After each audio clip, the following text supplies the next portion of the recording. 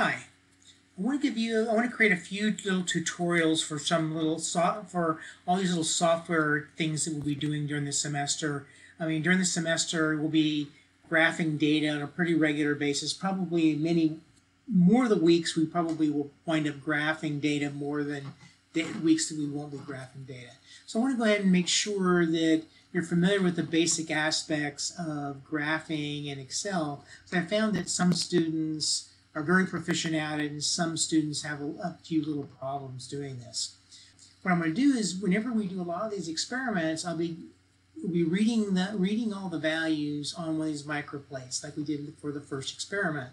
And whenever we read those, you'll be getting a spreadsheet that'll have all the observance values in them, much like we see on the screen right now.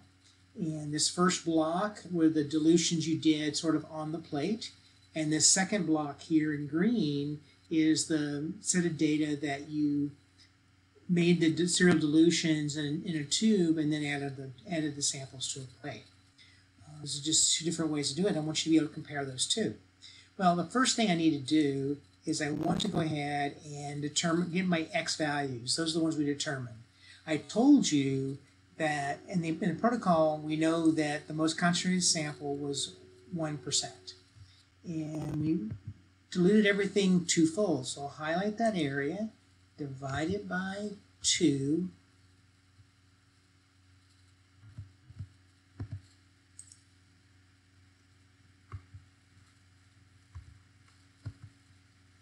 and what I'll do is I'll go ahead and just copy these down.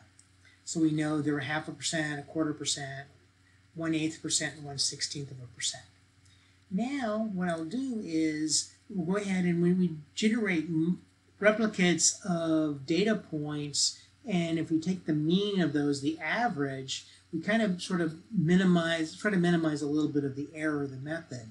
So here what I'll do is I'll put an equal sign in here and then type average, double click here, and then I'll highlight those 3 values and hit enter, and so we now have that mean.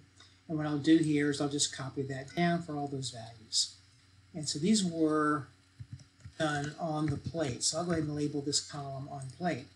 Now the next set of data was in tubes. So I'll just go ahead and put the headers in tubes so I know what it is. And I will go through and do the same thing I did before. Equals, and then start typing the function name. Double click on it. Go ahead and highlight these values. Hit enter, so we have the mean of that value, and then what I'll do is I'll copy these down. Now we have all the data that we were ready to generate a graph. We have the 1%, we have the concentrations of the material, and we have the observance value. So we'll be able to plot the concentration on the x-axis and the observance on the y-axis. So what I'll do here is I'll highlight this area right here. Go to Insert, and I will pick a chart, and I will pick XY scatter because it's the one that it's easiest to use. These kind of data.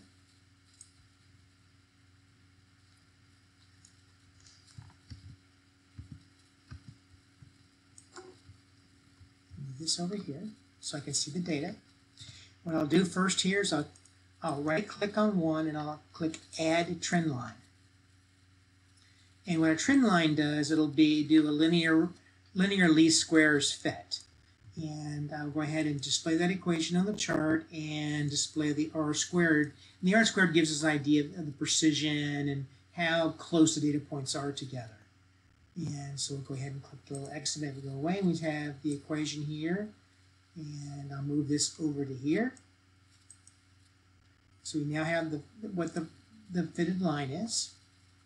Now I want to go ahead and I want to add the other data in, and what I'll do here is I will select the data, I will click Add, the series name is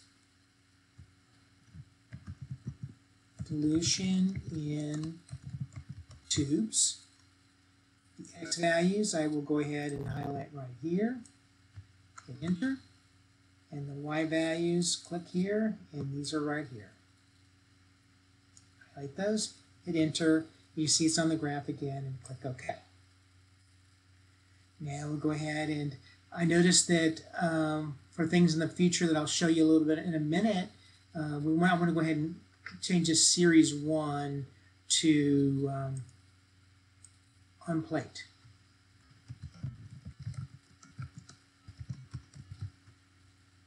Click OK. You'll see why I did that in a minute. So we now have the data, and now let's go ahead and right click on the orange dots. Add trend line. Do the same thing again. Display the equation on the chart and display the r-squared value on the chart. And what I'll do here is I'll move this over here so I know which one it is. What I do is I as I know them, as I'm graphing them, I'll put the equations where I'll know which one's which. Now, one of the things they will do is I will probably, for notes, I might leave a chart of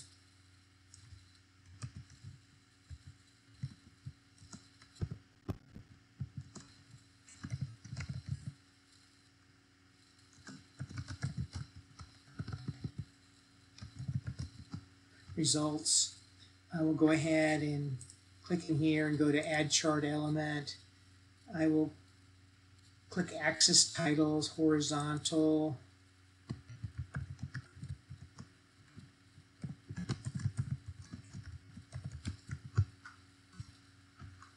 And I'll go add Axis Titles. In the vertical, I'll type